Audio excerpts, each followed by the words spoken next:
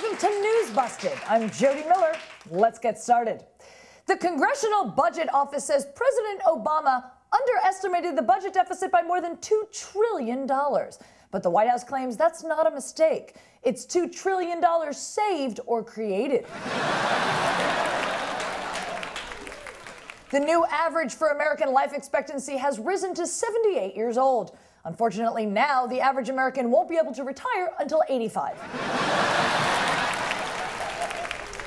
New Jersey's Barack Obama Elementary School will close due to low attendance. Apparently, half the teachers were on vacation, the other half were out playing golf, and the students were unable to name all 57 state capitals.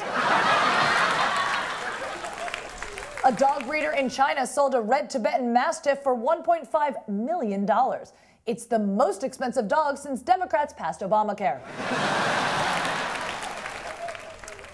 Iran has plans to launch a rocket into space. And of course, by space, they mean Israel.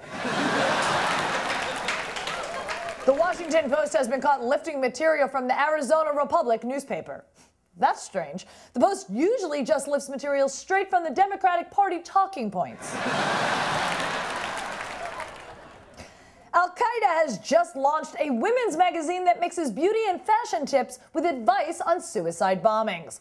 And the next issue features centerfold girl Helen Thomas. And finally, a clothing store in England is now selling padded bras to girls as young as 8 years old. Well, looks like Christmas came early for you this year, Roman Polanski. Thanks for watching NewsBusted, everybody. I'm Jody Miller. Make sure to tell your friends about us. We'll catch you next time.